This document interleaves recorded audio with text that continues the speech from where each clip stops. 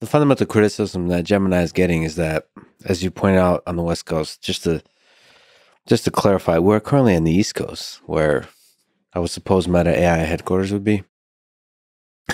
So there are strong words about the West Coast, but I guess the issue that happens is, I think it's fair to say that most tech people have a political affiliation with the left wing. They lean left. And so the problem that people are criticizing Gemini with is that there's, in that debiasing process that you mentioned, that their ideological lean becomes obvious. Is this something that could be escaped? You're saying open source is the only way. Have you witnessed this kind of ideological lean that makes engineering difficult? No, I don't think it has to do. I don't think the issue has to do with the political leaning of the people designing those systems. It has to do with the acceptability or political leanings of their customer base or audience, right? So a big company cannot afford to offend too many people. So they're going to make sure that whatever product they put out is safe, whatever that means. And it's very possible to overdo it. And it's also very possible it's impossible to do it properly for everyone. You're not going to satisfy everyone. So that's what I said before. You cannot have a system that is unbiased, that is perceived as unbiased by everyone. It's going to be, you push it in one way, one set of people are going to see it as biased, and then you push it the other way, and another set of people is going to see it as biased. And then in addition to this, there's the issue of, if you push the system perhaps a little too far in one direction, it's going to be non-factual, right? You're going to have, black Nazi soldiers in the so we should mention image generation of black Nazi soldiers, which is not factually accurate, right? Yeah. And can be offensive for some people as well, right? So, it's going to be impossible to kind of produce systems that are unbiased for everyone. So the only solution that I see is diversity. And diversity in the full meaning of that word, diversity in every possible way. Yeah. Mark Andreessen just tweeted today, let me do a TLDR. The conclusion is only startups and open source can avoid the issue that he's highlighting with big tech. He's asking, can big tech actually field generative AI products? 1.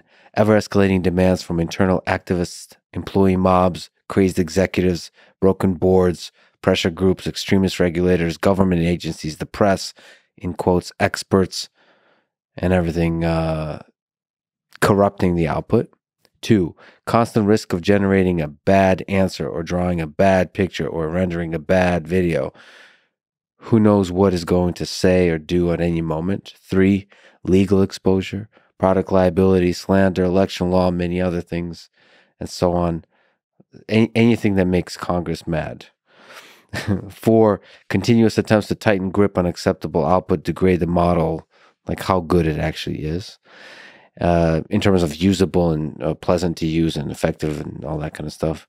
And 5, publicity of bad text, images, video, puts those examples into the training data for the next version, and so on. So he just highlights how difficult this is from all kinds of people being unhappy. As you said, you can't create a system that makes everybody happy. Yes. So if you're going to do the fine-tuning yourself and keep a closed source, essentially the problem there is then trying to minimize the number of people who are going to be unhappy. Yeah. And you're saying like that almost impossible to do right, and it's the better way is to do open source. Basically, yeah. I mean, Mark is right about a number of things that he lists that indeed scare large companies. Certainly congressional investigations is one of them. Legal liability. Making things that get people to, hurt themselves or hurt others. Like, big companies are really careful about not producing things of this type. And because they have, they don't want to hurt anyone, first of all. And then second, they want to preserve their business. So it's essentially impossible for systems like this that can inevitably formulate political opinions and opinions about various things that may be political or not, but that people may disagree about moral issues and things about like questions about religion and things like that, right? Or cultural issues that people from different communities would disagree with in the first place. So there's only kind of a relatively small number of things that people will sort of agree on, basic principles. But beyond that, if you want those systems to be useful, they will necessarily have to offend a number of people, inevitably. And so open source is just better. And then diversity is better, right? And open source enables diversity. That's right. Open source enables diversity. That's going to be a fascinating world where, if it's true that the open source world, if Meta leads the way and creates this kind of open source foundation model world, there's going to be, like, governments will have a fine-tuned model. And then potentially, people that vote left and right will have their own model and preference to be able to choose. And it will potentially divide us even more, but that's on us humans. We get to figure out. Basically, the technology enables humans to human more effectively. And all the difficult ethical questions that humans raise will just leave it up to us to figure it out. Yeah. I mean, there are some limits to what, the same way there are limits to free speech, there has to be some limit to the kind of stuff that those systems might be authorized to produce, some guardrails. So, I mean, that's one thing I've been interested in, which is in the type of architecture that we were discussing before, where the output of a system is the result of an inference to satisfy an objective. That objective can include guardrails. Mm-hmm. And we can put guardrails in open source systems. I mean, if we eventually have systems that are built with this blueprint, we can put guardrails in those systems that guarantee that there is sort of a minimum set of guardrails that make the system non-dangerous and non-toxic, etc. Basic things that everybody would agree on. And then, the fine-tuning that people will add, or the additional guardrails that people will add, will kind of cater to their community, whatever it is. And the fine-tuning will be more about the gray areas of what is hate speech, what is dangerous, and all that kind of stuff. I mean, or different value systems. Still value systems.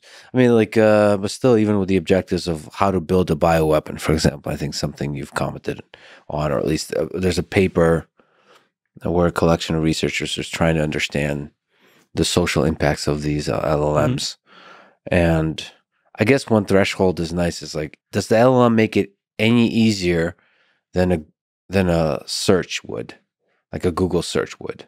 Right. So the increasing number of studies on this seems to point to the fact that it doesn't help. So having an LLM doesn't help you design or build a bioweapon or a chemical weapon if you already have access to a search engine and a library.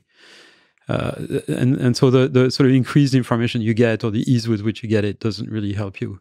That's the first thing. The second thing is, it's one thing to have a list of instructions of how to make a chemical weapon, for example, or a bioweapon. It's another thing to actually build it. And it's much harder than you might think, and an LLM will not help you with that. In fact, nobody in the world, not even countries, use bioweapons because most of the time they have no idea how to protect their own populations against it. So it's too dangerous actually to kind of ever use. And it's in fact banned by international treaties. Chemical weapons is different. It's also banned by treaties, but it's the same problem. It's difficult to use in situations that doesn't turn against the perpetrators. But we could ask Elon Musk, like, I can give you a very precise list of instructions of how you build a rocket engine. Mm-hmm. And even if you have a team of 50 engineers that are really experienced building it, you're still going to have to blow up a dozen of them before you get one that works. Mm-hmm. And, it's the same with, the chemical weapons or bioweapons or things like this. It requires expertise, in the real world that an LLM is not going to help you with. And it requires even the common sense expertise that we've been talking about, which is how to take language-based instructions and materialize them in the physical world. Requires a lot of knowledge that's not in the instructions. Yeah, exactly. A lot of biologists have posted on this actually in response to those things, saying like, do you realize how hard it is to actually do the lab work? Like, this is not trivial. Yeah, and that's Hans Moravec comes to light once again.